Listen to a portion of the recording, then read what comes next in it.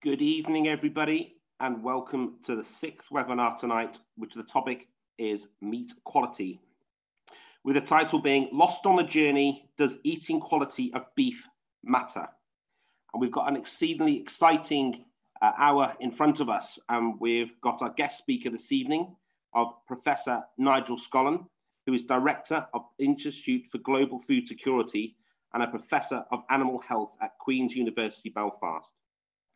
Nigel will highlight the key challenges in red meat and will focus on product quality and in particular eating quality of beef and the approaches to measuring quality. We also have our two ambassador farmers, James Evans, who farms in Shropshire, and Sam Chesney from Northern Ireland, who will also speak on the steps they are taking to address eating quality and the challenges they are facing. So this is funded, this whole webinar session has been funded by EIT Food, which we've been very fortunate to be able to secure funding. And in conjunction with Queen's University, Hockenheim University, University of Turin, John Deere, ABP, AgriSearch, and AIA, we've been able to carry out webinars fortnightly. The aim of these webinars have been able to educate, upskill, and demonstrate and have general discussions about key themes within agriculture, within beef farming, that we're currently facing. With that, you don't want to hear from me too much more, so I would like to hand over to James Evans, and James is going to give a quick 10 minutes on his experiences and his thoughts around beef eating quality. James, over to you. Okay, good evening, everybody. It's a real pleasure to speak to you again for, I think, the sixth and final one of these, and I'm glad to see we've saved the best subject to last anyway. Kind of my take on all this really is that obviously I switched to organic production 3 years ago and went down a grass-based system. And by doing that, I realized that we were potentially had a premium product to sell. On the back of that, I got approached by a high-end retail butcher wanting to source proper beef. And I asked him what his theory on proper beef was, because he was struggling to get it. And he wanted grass-fed beef that was 24 months old, with a fat class of a minimum of 4L, preferably 4H. And a lot of that was due to the intramuscular fat, animals laying down fat naturally, as opposed to being forced upon them, which produced a better marbling product. So by doing that, we had a far better flavour, and the marbling was better. You know, and I think the cattle we're producing, the stabiliser cattle, when they're obviously in the States, marbling is the biggest profit driver for cattle over in America, and it probably is in Australia as well, because they're actually paid on it. And it's got me thinking really that, you know, we're missing a trick here. And is there somebody else taking the profit out of the farmer's pocket, you know, the quality of meat that we're producing? You know, and it's dawned on me really since I've kind of cut out the middleman in some of my markets. We're dealing straight with butchers and chefs and restaurants. I'm getting direct feedback now from these people telling me what is good and you know, and sometimes what isn't as well. And you know, that's really, it's changed the way I farm and changed the way I think about cattle, because in the past we would, you know, load up a wagon, put it, you know, go with them. Even if we saw those animals killed, we're never getting any feedback about how those animals killed or how they actually ate. You know, and I think as an industry, really, we become disconnected with with what we're producing. You know, I look back now and I was just a commodity beef producer, but now I see myself more as a niche sort of food producer. You know, and it's got me sort of thinking a lot of things really. You know, I was previously a board member on AHDB, and I joined with the sole aim of trying to change the Europe grading system and trying to get an eating quality system in. And we kind of hit a brick wall really when it came to processors. There's a huge appetite for farmers, and I think within the sort of catering industry to change the way that cattle are graded. But it seems that perhaps the processors don't want to pass that on to the farmers. You know, I don't know. I have a lot of questions, and maybe it's my job to stir things up a little bit tonight. But you know, I wonder whether the processors are actually doing it behind the scenes and trying to move those carcasses on for eating quality, and them sort of retaining any sort of uplift in profits as opposed to putting it back to the farmers. You know, it's all part of what we're talking about tonight. I honestly believe that if the grading system was changed, it could change the way that farmers have produced cattle overnight, rather than incentivizing E-grade cattle, which are hard to finish, which perhaps offer a poor eating experience. If farmers were properly incentivized to produce an R4L carcass with extremely good marbling that ate and tasted well, we would actually perhaps increase beef sales and get people returning back, and we'd have far more consistency in our product, because there's nothing worse than, you know, two people can have a steak, one be good, one be bad, and of course they won't buy that, they'll go back to eating chickens. So, you know, I think we've got a huge amount of work to do with India's industry, and I think if we can work together, then yeah, there's huge strides to be made. But I think I'll hand over to the expert in all this, Professor Nigel Scollan, anyway. Thank you very much, James. I'll hand over to Nigel, Professor Nigel Scollan. Lost on the journey, does the eating quality of beef really matter? Nigel, over to you. Thank you very much, James, and thank you for all attending tonight. Just on what's in front of us there now, hopefully you can all see it, the results of the survey. Rather interesting, 59% say we do have a problem with eating quality, 41% we do not. Do we need a system to go beyond your grading system? Very definite, yes. And do we need to measure eating quality and reward? Very, very definitive, yes. So let's take that forward over the next 25 minutes or so. And what I'd like to share with you really is a journey which I've been tracking, which has really been happening over the last 25 years or so. And really it relates to the development of what I would suggest is the most advanced system that there is now in the world for being able to measure and reward eating quality. So I'll come to that in a minute. But in relation to considering tonight, and particularly the title that I selected, Lost on the Journey, Does Eating Quality of Beef Matter? And really, I was thinking about all of the complex issues that we've been discussing in this series of seminars over the last couple of months reflects the complexity of matters that hit us, whether it's at the farm end, processing, retail, or the research end. You know, there are many factors, and I'm going to highlight some of those for you in a moment. But what I wanted to highlight is some words that James Evans used a moment ago that, you know, just to remind us that we are in the food business. And these are some words lifted from the Dimbleby review of the National Food Strategy in England, when it was launched about 15 months ago. These words were used: no part of our economy matters more than food. Food's vital for life. And for 1 in 8 of us, it is a vital source of our livelihoods. And no decisions have such a direct impact on our lives and our well-being as the choices we make about what we eat. So I use that just to reflect on the importance of the sector to our economy, to our lives that we're involved with.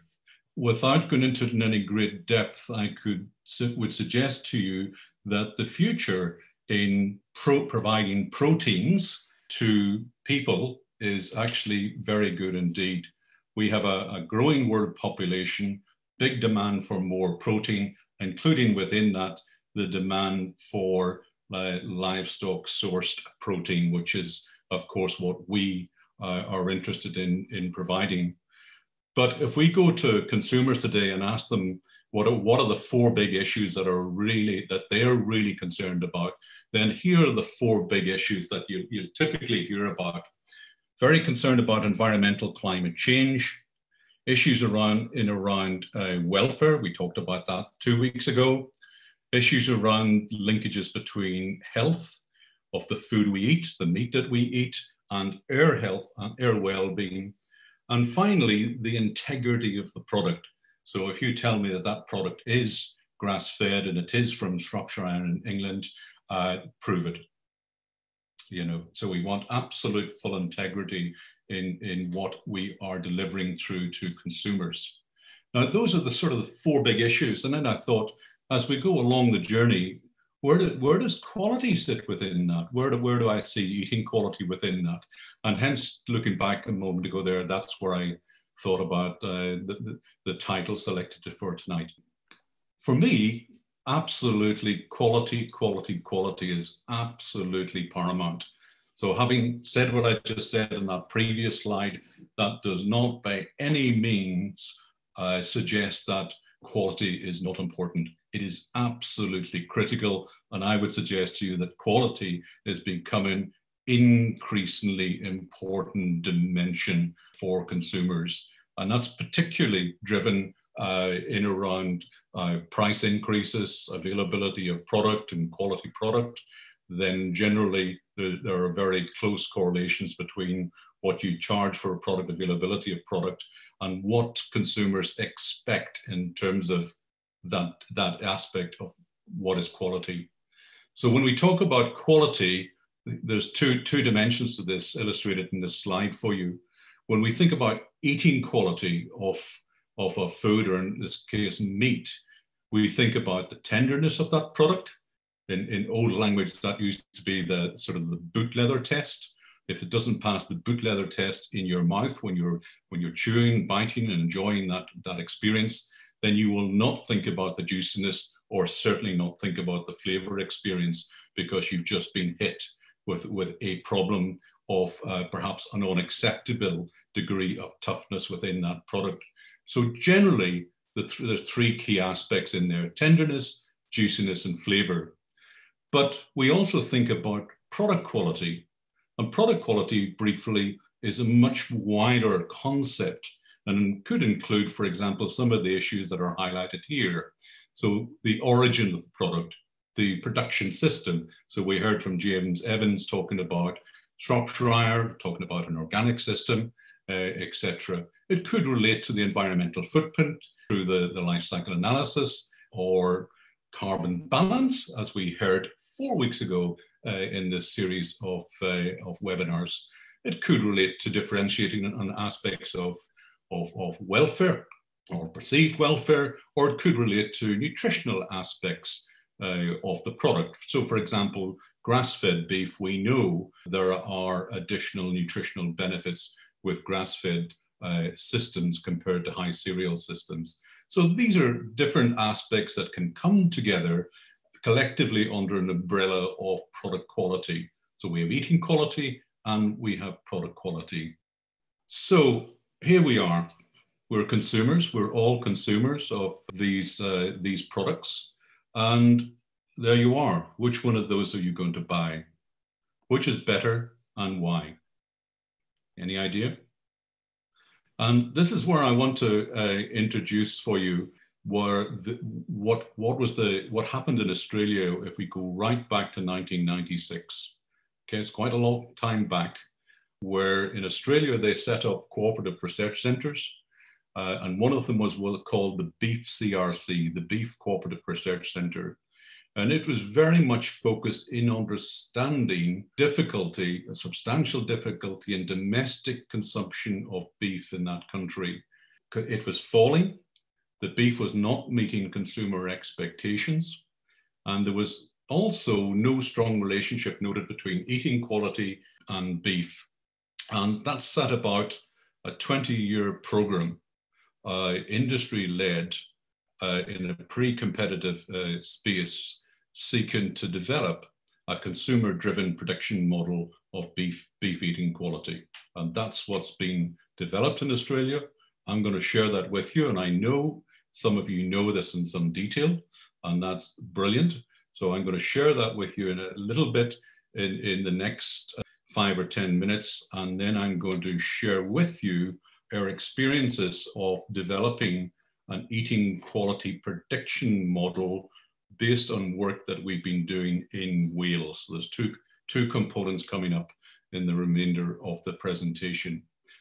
So the Meat Standards Australia MSA grading system is very much focused on delivering what the consumer requires, or satisfying the consumer. And it takes a passive approach to grading. So passive is P, is a palatability, analysis of critical control points across the whole production chain that can impact on eating quality. And you'll notice the blue line there running from conception down to the consumer, and a feedback going from the consumer back up the processing chain, if you like. So I just want to highlight that as you move across that production from on-farm through to the factory, pre and post slaughter, through to the kitchen, the cooking methods, all of those are critical control points that ultimately affect the end eating quality. But we also know that typically about 60% of the eating quality variation is to do with pre and post slaughter and forward to the consumer, end of that equation. And there's still 40% to do with what's happening on farm from the growth of that animal. And of course, growth starts at conception. It does not start at day one when the animal arrives in this world. There is a lot happening inside in the growth of the animal inside the mother. Of course, genetics is important. The nutrition, the environment that animal is exposed to and grows in are very important factors. So the Australians took a passive approach to delivering on palatability, and across a very extensive research program set out to understand the significance of all of these different factors on eating quality, and aligned with that to actually build a predictive model of eating quality for the consumer. So effectively, what the Meat Standards Australia system does is grade meat according to various categories as illustrated here. And they call their meat quality MQ4 score is what they talk about. And consumers over lots and lots of beef that has been taken from different production systems, different processing systems, etc., thousands and thousands of samples have been taken and actually tasted by consumers, and consumers have scored them according to these categories here, and you'll see in a moment. And from that, they've been able to build up a model that will actually predict very accurately eating quality. That model allows the Australians to be able to define meat into either that is premium, so you can see to the right-hand side of the scale here, what they call better than everyday, good everyday, or unsatisfactory. So they also talk about 3-star, 4-star, 5-star, good everyday, 3-star, better than everyday, 4-star, premium, 5-star being premium. So let's stop on that for a moment and look at what we have in Europe. This is what, of course, we use to grade our animals today. So we pay on weight, we pay on conformation, and we pay on fat score. The problem with this, of course, is that consumers do not eat carcasses. But let's just have a quick look at what do we know about the relationships between the Europe classification system and actual eating quality. So the next couple of slides, I just share with you the results which were published in around 2016 of the link between conformation score and predicted eating quality using an Australian model, the MQ4. So effectively, you can see here that there is no relationship at all between Europe classification and eating quality. It does not help at all. Similarly, if we look at fat, it's the same situation. There is no relationship at all between increasing fatness and eating quality scores. So the Europe system does not help us, and you might say, well, that's to be expected. The Europe system came in for a completely different purpose, but that's the system we've still got, having it in, and we've had it in our industry really for at least the last 40 to 45 years, and we're still working on it. Whereas others are starting to move much more rapidly, as illustrated, and more coming up in a moment, in terms of what our Australians are doing, or as we heard from James Evans, in terms of what our American colleagues are doing. So here are some of the issues then, if we turn ourselves back and look at what consumers are facing. It's very hard for them to distinguish eating quality.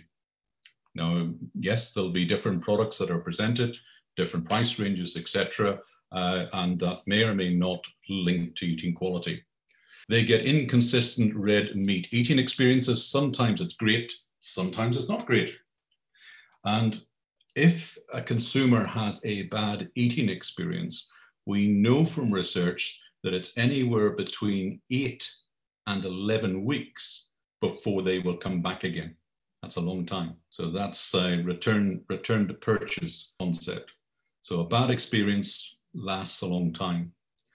And finally, the way that meat is graded doesn't align with what they end up tasting. So that's what I just shared with you a moment ago.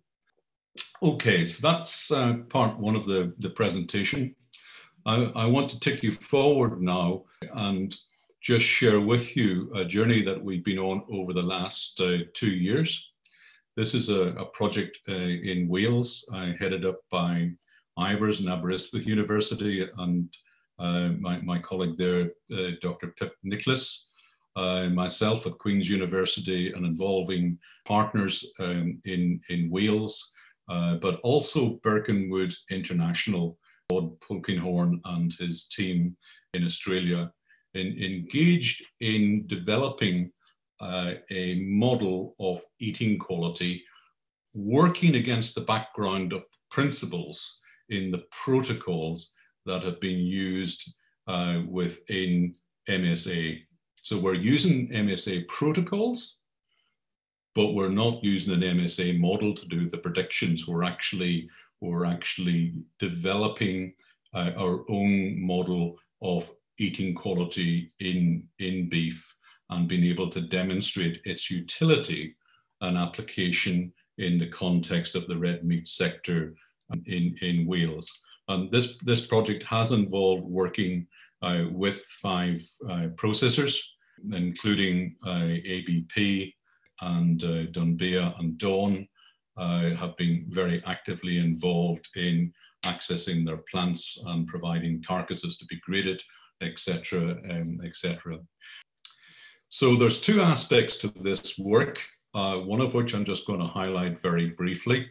Across 5 abattoirs at 2 time points, one in February 2019 and the other in August 2019, we graded according to MSA protocols by a licensed MSA grader some 2,090 carcasses. And along with that, we gathered information on the traits that are indicated on the bottom left-hand side of that slide. So that was really to give us a handle on the variation in all of these traits that exist within a population, 2,000 carcasses in Wales, and also to give us an indication of what variation there was in eating quality or predicted eating quality according to a model that Birkenwood International were able to apply. So I'm not going to be saying any more about that work tonight because it's a large piece, other than to say there was very large variation in eating quality, okay, from good to bad. So it evidenced what, in terms of the first question you had tonight, do we have a problem with eating quality? 59% said yes. So I think our data from the 2,090 carcasses very much would support that view. Now, what I'm going to do in a little bit more detail is the next part of it. So what we actually did was take samples from a subpopulation of the carcasses that were sampled, the 2,000 odd carcasses. We took samples from 60 cattle involving 90 sides of the cattle across 4 production systems in Wales: the beef suckler, dairy cross beef, the cull cow, and the young bull production system. So 4 production systems. We took 4 cuts: the fillet, which you're very familiar with, the loin, the sirloin, the feather blade. The feather blade is from the small shoulder, a very small muscle in the shoulder that can be more tough, but actually can be very flavoursome. And then the eye round, or sometimes called the salmon, which is part of the eye of the silver side, so the hind end of the animal, if you like. So we took 4 cuts. We engaged 2 hanging methods for carcass processing. One was what we call the Achilles hang. Achilles hang is basically where you hang from the Achilles tendon. That is one that typically is used by the industry, whereas the comparison was what's called tender stretch, which is where you hook, if you like, on the top end, on the hind end of the animal, and it stretches the back of the animal, and it kicks the legs out at 90 degrees from the carcass. So it's called tender stretch. Tender stretch is a technique which has been demonstrated to improve tenderness in a number of muscles, not all muscles, but a number of muscles, but generally is something that's not widely adopted in the industry. So we brought in two methods of hanging, really to create differences in eating quality. And finally, we had 2 different maturation periods. As we know, maturation can help improve the eating quality of a product, aging for 7 days and 21 days. So that was really the construct of the piece of the work. Samples were gathered in February 2019 and August 2019, and then we took these samples and went out to consumers across Wales, and some of them are actually into activities across in England, and went out to consumers and said, what do you think of these products? So this is just a quick indication of when we were taking the samples. The samples were taken from the carcasses, and then they were appropriately labeled, vacuum packed, and stored until utilized in the consumer work. We had 1,200 consumers involved in the work. We run 20 events, and at each event we had 60 participants, 3 lots of 20 coming in to sample some of the meat. You can see the meat was all grilled as indicated there, and people would sit at tables. You can see appropriately socially distanced here. This is just before we got into that new world of social distancing, but you can see that there were little cards up to separate people, so that there was no communication across, etc., etc. So these events took place across Wales. We made very good use of the agricultural colleges in Wales, Aberystwyth University, rugby clubs, but you can see that there's a wide variety of organisations and a wide distribution of society came together to play a role in this activity. And of course, it is also an extremely good way of communicating with consumers about issues in livestock agriculture, in the beef sector, etc. Just quickly, in terms of the demographics, this just confirms that we were dealing with a very diverse population. That's extremely important for conducting this type of work. And the demographics that were there mapped very well to the data that's in the latest census in Wales. And what we did basically was ask consumers to score the product according to what you see on the left-hand side there. So they were given a piece of paper with line scores, and they simply drew a line where they felt the product was not tender to very tender, juicy, liking of flavor, and overall liking. And so, for example, in the one that's given there, it has a score of tenderness 60, juiciness 80, flavor 54, overall liking 72. And on the right-hand side, they also had to indicate if they would allocate it to a category: unsatisfactory, good being 3-star, better being 4-star, premium being 5-star. That's what they were asked to do.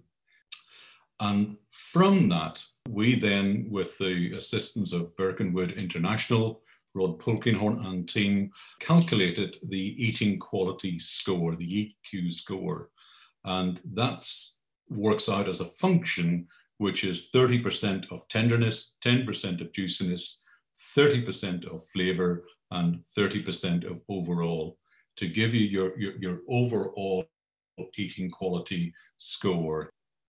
Okay, and just to confirm that in this piece of work then, each consumer had 7 samples to taste. And the first of those samples on the top right there is everybody got a same common first sample to act as a finding the baseline for the population. And then they received in a specific sequence the specific samples that individual consumer was going to receive. So remember, there were 1,200 consumers involved in this, 1,200. Okay. Now I want you to remember that figure because I'm going to show you in about 5 minutes' time what that number is in Australia in terms of where they are and their database today. Okay, so there's 3 or 4 slides coming up here now, which will give you, to use that wonderful language, will give you a flavor of the results. This slide here just simply shows you that consumers were very readily able to distinguish eating quality differences. Okay, so if you look at the bottom, that little wave, if you like, then the bottom right-hand side shows you that there is a grouping of meat samples which are scoring very high. So that's premium. The next layer up, the second curve, is basically the good everyday. The next one in the middle, that big band, is basically the 3-star, and then the top one is unsatisfactory. So this confirms very readily that our consumers were able to distinguish very clearly differences in eating quality. And I think we all know that as consumers of meat, you know, we can distinguish what's good, what's less good, and what's poor. And this just evidences that very clearly indeed. So just to give you an indication of a little bit more of the results, this is the results in relation to maturation. So you need to look at the data on the left-hand table there. I don't have an active mouse at my end. So if you look at the data on the left-hand side there, this is maturation. So this is either using Achilles tendon, which is traditional method of hanging, versus hip suspension. So basically what it shows is there's no effect on the fillet or the feather blade, but a very large positive effect on the sirloin. So if we pull out that sirloin effect, Gillian, if you go down to point number 3, the column of sirloin on it, you'll see at day 7, it's of maturation, it's 48, and a score of 60 with hip suspension, okay, with HIP. So a very distinct elevation in eating quality score that's with maturation. So we're going from 7 to 21, my mistake. We're going from 48 to 56, okay, on maturation for sirloin. Then if we go down to H-bone and hip hang, then you'll see that we're going from 48 to 60 and from 56 to 60 benefit for hip suspension, and similar benefits for the eye round for the salmon. A neutral effect on the feather blade, and actually a negative effect on fillet. And that's because of the fact that the Achilles tendon, when you stretch on the Achilles tendon, hanging a carcass, then the fillet will be naturally stretched. And if you like, it helps with the maturation. So in that case, the hip suspension did not have a benefit and actually had a negative effect relative to the AT, to the Achilles tendon. So again, this just demonstrates that that consumers are actually able to pull out these results on maturation and H-bone hanging. So to go a little bit deeper, this just illustrates how consumers were able to determine 3-star, 4-star, 5-star across the 4 categories of meat used: the eye round, the feather blade, the sirloin, and the fillet. But actually, you could get 3- and 4-star meat from any of those cuts, but very few of them were actually giving 5-star. So as an example, if you look at the 3-star, the Good Everyday, which has an eating quality range down the bottom there in pink of 40 to 61, then the best at delivering that were the fillets, the data at the bottom end there, and the worst were the eye rounds. So eating quality is not simply determined by cut, and again, consumers could pull this out. And one final example in here of the complexity of eating quality assessment.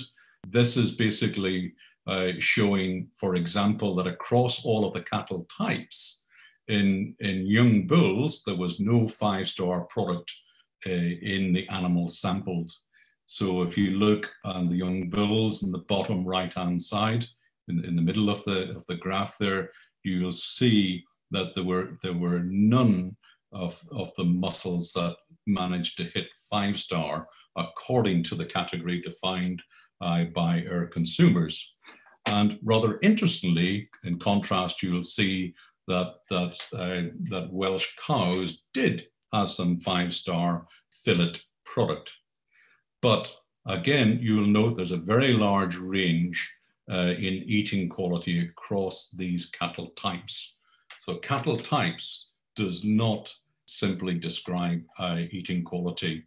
But when you've got a tool that measures eating quality, then it can help to remove the variation and it can help to deliver a consistent product to consumers. This just illustrates the results in terms of a question we asked our consumers on what would they pay for what they had considered to be a product that is not satisfactory. And you can see on the top of the slide there, they were putting that price at in around £4.25 a kilo. Whereas if it was a 5-star product, they would be willing to go up to £22 per kilo. So that's basically an increase of 221%. So this maps very well with previous work done in this space across countries, which clearly demonstrates that consumers are willing to pay, provided the product is guaranteed to deliver on eating quality. So just to sum up on that, Welsh consumers can consistently identify difference in quality. We need to be able to talk about describing meal satisfaction, not the carcass, because we're trying to satisfy and keep our consumers with us by delivering consistent eating quality. You simply cannot rely on cut or cattle type to determine eating quality. There's much more to it. And if you get it wrong, then consumers will harshly penalize an inconsistent product, but they will pay premiums for a product that eats consistently well. And of course, I would contend to you that that is a very important route to sustaining sustainability and profitability is through satisfied consumers. So I'm just going to leave you with a few final thoughts. Is it time to start moving from grading based on the Europe scale and the VAT class system? And if so, how do we actually go about it? and moving towards a system that I've been outlining that is now very advanced within Australia, but actually having a system which is, if you like, our own model of eating quality, and working with others across the UK and Ireland, across Europe, to develop an eating quality model for ourselves. So this is just bringing up with you, highlighting that if you go online and Google Meat Standards Australia today, you'll see they've just published their annual report for 2019-2020. So this is the sort of very high level headline figures that their industry is now putting out there. 48% of the cattle slaughtered in Australia are now graded according to MSA. So that's full MSA grading. There'll be a much higher proportion of those that are being produced according to MSA protocols, but for particular reasons did not qualify for to be graded. So for example, if they didn't have adequate fat cover, less than 3 millimeter back fat, they actually fall outside qualifying to go into the MSA system. Their national average MSA index is now 58.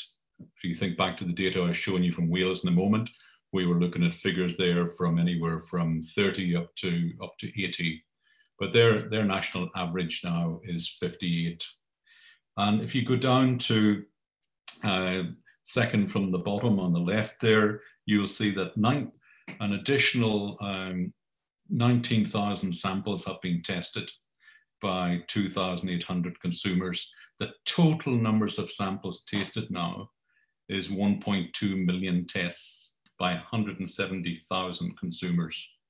So in that piece of work we did in Wales, it's 1,200 consumers. So you can see over the last 20 years, Australia's been working on this. They've built up a very extensive database. This just shows you the data that they have in terms of their MSA index, the top 1%, 5%, 10%, and the bottom. So their range in the average goes from 46 to 67. And you can see they also break it down in terms of basically a grass-fed system and a grain-fed system. If you go and Google what's called My MSA, then you will see that producers actually get information back to them on their eating quality. And at farm level, they are thinking and breeding and developing their animals in relation to pushing forward on an eating quality metric. Okay, and it's a bit like what we've been saying in this series of webinars. If you cannot measure it, you cannot manage it. So the Australians are now in a position, and have been in a position for at least the last 10 years, that they actually can measure and manage. And this slide, the final one, summarizes that. This is the sort of progress they're making in their MSA index over time. So I think that's a huge challenge for us to stimulate ourselves to think about how do we get onto this journey, what we need to do to move to an eating quality based system. Final slide.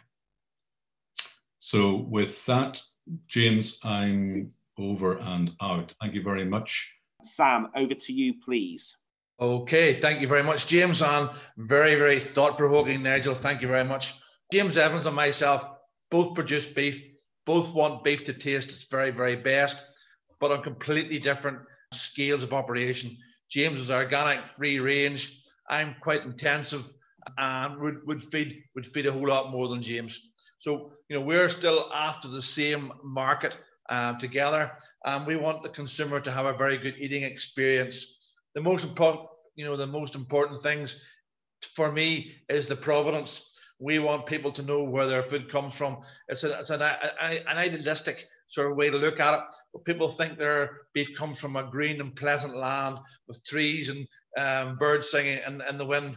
And, this is what we want to sell. On this farm, what we are doing to try and improve our eating quality, although we've got no real measure of that, we're using genetics from the very start. We're looking for high intermuscular fat in the bulls we're using now. We have had a problem, many carcasses being lean in the past, but we're addressing that as quickly as we possibly can by using that. In the future, genomics will play a role. I do know of some research going on in New Zealand from bulls from Australia, that if people use these bulls with MSA scores, the sellers of that premium beef will get a premium for their meat. So it's very important that does filter down through the chain. Other things we can be looking at, we should be looking at payments for yield of beef and specific cuts of beef. The technology we have nowadays and many of the factories can do this. We're probably not using this to the best of our advantages. There are some very, very good abattoirs and meat companies who are doing a tremendous job. I'm going to say this now because I know they're going to get a slating later on in the questions. You know, they're putting beef into many supermarkets, and for example, other supermarkets are available. Tesco's Finest. You know, I dare anybody to get a Tesco's Aberdeen Angus Finest steak and not like it. So that is a very, very good job they're doing. But again, those are specific criteria you have to meet: a certain age, a certain weight, a certain way of feeding the animals, and you know, and a certain way they're finished. It's very important. Stress.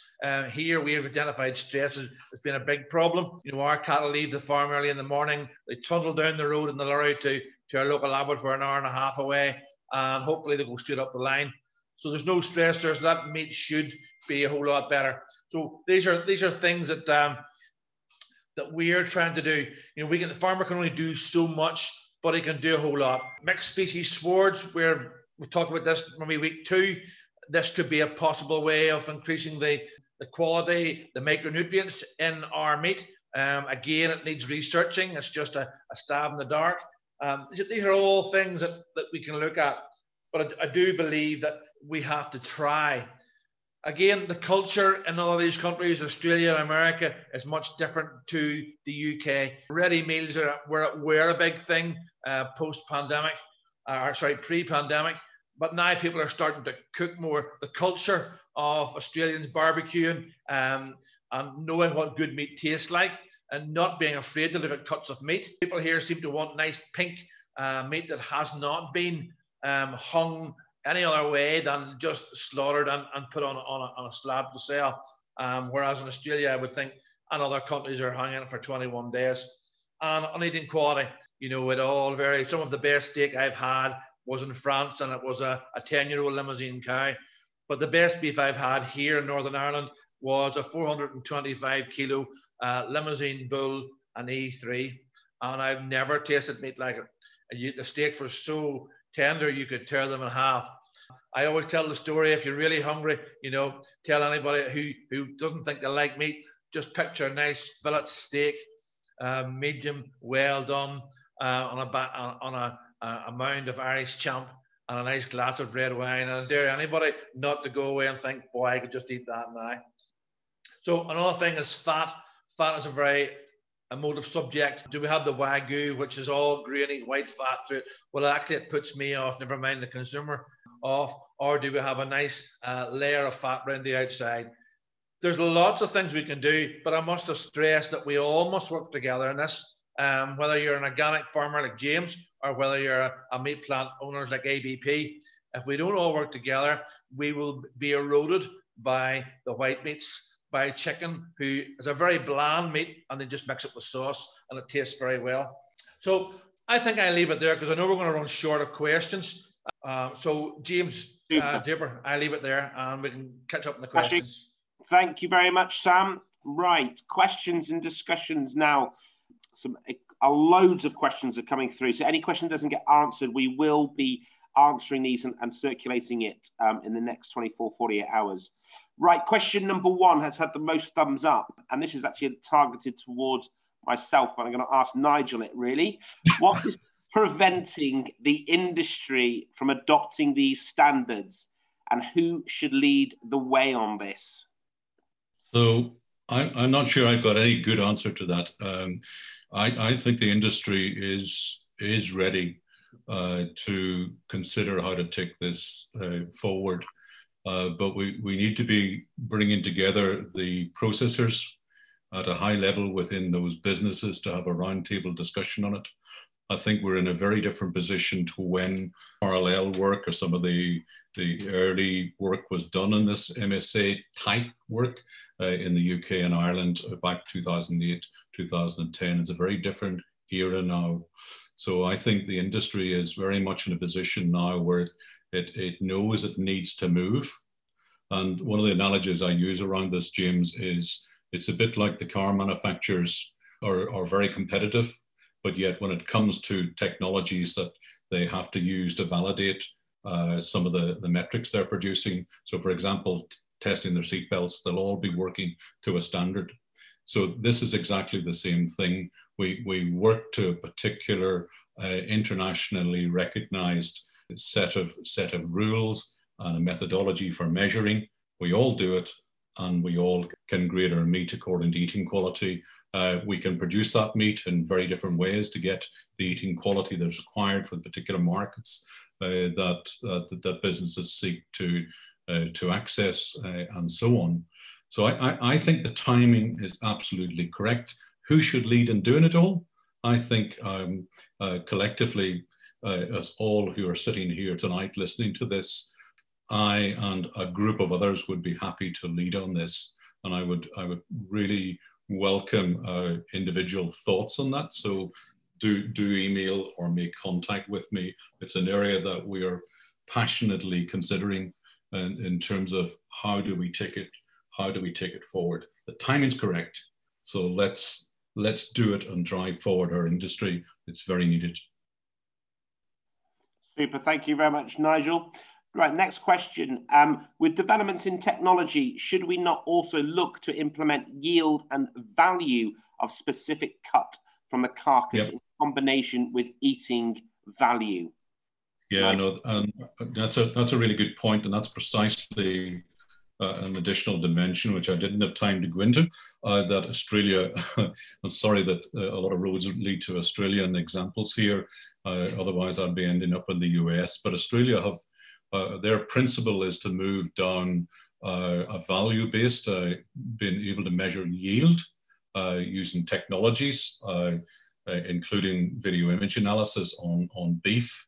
But they've also worked up on doing a massive rollout at the moment, assessing the use of what's called DEXTA technology, dual X-ray technology, from being able to measure yield in lamb. So you can really get very detailed information on total meat yield, individual cuts, etc. And then if you combine that with what I was talking about in terms of eating quality, then those two factors give you a new methodology to be able to move forward and reward and pay on eating quality. So if you like, perfect question. That's where our major competitors are. And I can assure you, in terms of the science underpinning where they are, it really is excellent. Right, James and Sam, there's one for you. Give Nigel a bit of a breather. Could it be that some breed societies won't accept some are better than others and put a lot of pressure on the meat plants not to go down the road of paying farmers for real quality beef? James, can I ask you that first, please? And Sam, if you have any comments to answer after. Oh yeah, you put me on the spot there. Thanks, James. Yeah, I think the trouble is that at the moment, obviously, the way that people perceive they're making the most money is on meat yield. So, you know, if you have a larger carcass which yields better with a better grade, that's what the processors are incentivizing. And until actually the incentive is turned away and put towards eating quality, yeah, there's certain breeds which obviously are swayed more to yield, and there's certain breeds, probably more native breeds and your stabilized type breeds, will be more focused towards eating quality. So the industry could change overnight, like I said before, but while there's still an incentive for E-grade carcasses, there isn't going to be any change happening anytime soon. I think I would simply add, James, that there is as much variation within breeds as there are. You know, that's a bigger issue, the variation within a breed, than it is across breeds. And ultimately, if you have a model of eating quality, then it will be able to pull out on the criteria that I was describing. And also just to add that when you start going into breeds, at the very beginning, I define product quality. So you start to go into things like geographical origin, the breed, the production system, etc. So you start to go beyond eating quality into wider aspects that consumers recognize as part of a definition of product quality. Yeah, Nigel, I agree with you there. But yeah, on the breed thing, the breed societies can't even get together and have the same recording system for ABVs. If they can't do that, how can they ever agree on a taste, on a taste thing that we would like? Do you want to grow animals with big heads and heavy bones because they look good, or are we a lot of people showing cattle? I don't want to get anybody was saying this, but a lot of the commercial show cattle, some of them aren't fit to eat. They're too hard. And I'm a man that produces E-grade cattle as well, but they're not my be all and end all. I think a more balanced approach needs to be taken when we're selling beef. I have gone down the road with some blade calves, and they're not pretty to look at, but they'll probably taste all right. And about the right weight. But we need to be paid, as a farmer point of view, we need to be paid for what we produce at the right level. And sometimes I don't think we are. And I do think that we should be getting more value on our carcass. It's very, very important that happens. Nigel, another one for you. This is quite a long question. So much of this is beyond the control of the farmer. So why cast doubt on the current payment system for cattle? This research is relevant to the beef processors, not farmers. Australia went down MSA route because they have Brahman and Zebu influence in their herd. This is very different starting place to Northern Ireland. Do you have any comments for that, Nigel? Yeah, we frequently get this type of comment, but it's just not valid. We do have a different starting position. We do have a significant problem with eating quality. The person asking the question might not agree, but it's certainly apparent when we looked at the data that was available to us in Wales. So the starting point is different, but the principles are absolutely critical. So I think we shouldn't get detracted with the fact that Australia had a different suite of challenges, but at least they've quantified very precisely what the input, for example, is of Bos indicus and the importance of the hump measurement in relation to meat quality. They know precisely what that does in terms of eating quality. Okay, now we might not have the degree of hump that is in those types of cattle, but nevertheless we have other significant factors driving variation in eating quality. But do we have them well defined and characterized? So, I think we have to be very focused on understanding the situation in our population and then developing solutions to minimizing that variation. And we can only do that if we understand it and have a system for being able to measure quality and verify that. And at a farm level, I would suggest to you that the system is really to do with providing guarantees to the consumer. It's not for the processor. It's very much delivering to the consumer.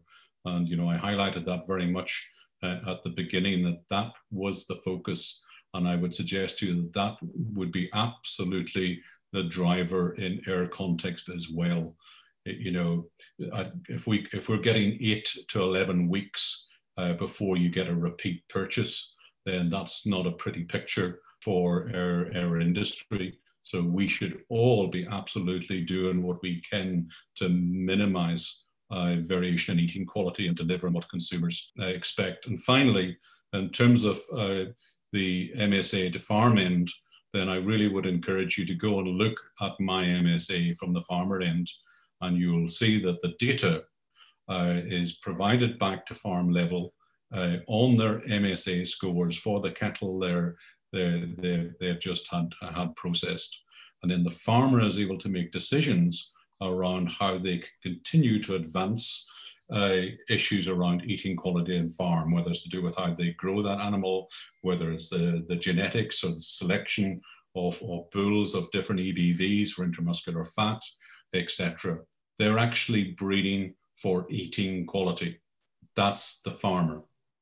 Nothing to do with the processor. It's farmer. Thank you, Nigel. Right, I'm going to ask two very quick questions. I said one, but let's do two very quickly. Nigel, what impact, quick answer, what impact does intramuscular fat have on eating quality? Positive up to a point. Increases in tenderness and flavour associated with increasing intramuscular fat. But then, of course, you will hit a tipping point because you do get, particularly in the UK and Ireland, we know our consumers are very sensitive to visible fat within muscle. So you have to be very cautious with that from a UK perspective. But generally, it's a small positive response to increasing intramuscular fat. And that's why there's so much attention on understanding what drives intramuscular fat. It's the final depot to develop within the growth of an animal, and breeding for it, feeding for it, etc. And this is for Sam and James and Nigel, but Nigel, if you can answer first, what is the difference between heifer, the preferred butcher choice, and steer? And then James, and also, should we be using sexed beef? James and Sam, what are your thoughts about using sexed beef? I'll leave that to the farmers, James. The preferred for butcher trade is a heifer. For a farmer, it's probably not a heifer because she's going to be 40 or 50 kilos lighter. And again, it boils down to this is a business. A steer animal will yield as well as a heifer, but it'll be heavier. Sexed beef, yeah, we haven't tried it yet. We were on the verge this year, but COVID stopped it because there's just going to be too many people around the farm at AI time. But going forward next year, we intend to do a batch of cows with AI semen, sex meal, to increase our carcass weight off farm. And really, when it boils down to grassland production and everything else, to make it pay in Northern Ireland, we need kilos of carcass. Yeah, I mean, I think it all comes back to what we've been talking about tonight, is eating quality. And I think if we were all going to probably kill an animal ourselves and what we want to eat, you'd kill, a moderately framed heifer that would put a lot of fat on, and, it would eat as tender as anything. Yes, it won't yield as much, and that's the trouble with all this. If that animal would actually, you'd get paid for the eating quality of that animal. You could afford to finish it in a lighter weight or anything like that. So I think that's what skews all this, is that we're getting paid on the weight of that animal, which could be at the detriment to its eating quality. Yeah. So yeah, we've done some sex semen, obviously for different reasons for the breeding herd, but yeah, there's no reason why, if you were getting paid eating quality, you can produce all the heifers and get that top eating quality spec. You can make quite huge gains really in selecting which females produce the best eating quality with the best breeding animals as well. And then I think there's probably a correlation as well, really, with for suckler cows as well, that animals which lay down fat, which are good cows, would also be good eating animals as well. Super, thanks so much, James. Right, I'm sorry, we're going to have to close those questions. There are about 30 more questions to ask, so we'll answer those over the next couple of days. I'd like just to hand over to Jason Rankin, who's going to just do a quick sum up. Thank you very much. Thank you, James. Well, how do you sum up that? Certainly, it's been a very interesting debate. And I think not only today, but every day we've been focusing on these events. The consumer is at the heart. And kind of going through the webinars we had, we started off with Francis Lively talking about grass, and consumers want grass-fed beef. They want those animals very much at the heart of it. We moved on to then the soil health, the multi-species, the biodiversity elements that can come into reducing fertilizer and so on, where we had the talk by Dave Humphreys and Martin Lukac. Following on then, we had an excellent talk a few weeks ago by John Gilland on carbon and carbon neutrality, and lowering our carbon footprint are going to be at the heart of our beef production going on. And then on our previous session, we had Eric Morgan and Gareth Arnott talking about the One Health, the One Welfare agenda. And then today, obviously most important of all, what does the product taste like? Is it consistent? Are the consumers getting what they pay for? And I think none of us need to be told that in the beef industry in the UK and Ireland, we need to be going for the premium. We need to be delivering what the customer wants. The commodity market is not where we want to be. Yes, it is difficult. And I'm reminded of the quote by JFK, we choose to go to the moon and do other things, not because they are easy, but because they are difficult. And it is going to be challenging, but we shouldn't shy away from that. And we are going to have to address these issues if we do want a future for us. But I think the real hope for our industry is in our farmer ambassadors like James and like Sam. Two very different farming systems, but they are both professionals. They both ask the right questions. They are both out there to make a profit and provide what the consumer wants. And that's what sets them apart. And I think that whole thing about, we have to view farming as a profession going forward. It should always have been a profession, and it must be a profession. And despite James and Sam having quite different farming systems based on their location, based on their circumstances, they're both driving ahead. They're both pushing their business forward. So I would like to thank Nigel for his talk tonight, and James and Sam for tonight, and for the other days they have been in there. It's been a really fantastic presentation from them. This was to have been our last talk, but we are mulling over the possibility of doing a lockdown special in the coming weeks to wrap the whole thing up and tie the whole thing up and start to look towards the future. But my thanks to them, and my thanks to all of you who have turned up. We've had more and more people turn up every night, and tonight we've had over 200 people on the meeting. So thank you very much, and I'll hand back to James. Super. Thank you very much, Jason. And I think it's all been said. Thank you very much to the guest speakers this evening. I think it's a very, very interesting subject, and something that we all, as farmers, processors, retailers, probably need to get around the table and have a bit further discussion about. But I'd like to thank you, and I'd like to thank EIT Food for the funding behind this, and we will be answering the questions in the next couple of days, so look out for that. And please fill in the feedback survey at the end of this presentation this evening, just to hear your thoughts. So thank you very much all for listening. Thank you very much for the presentations, and good evening all.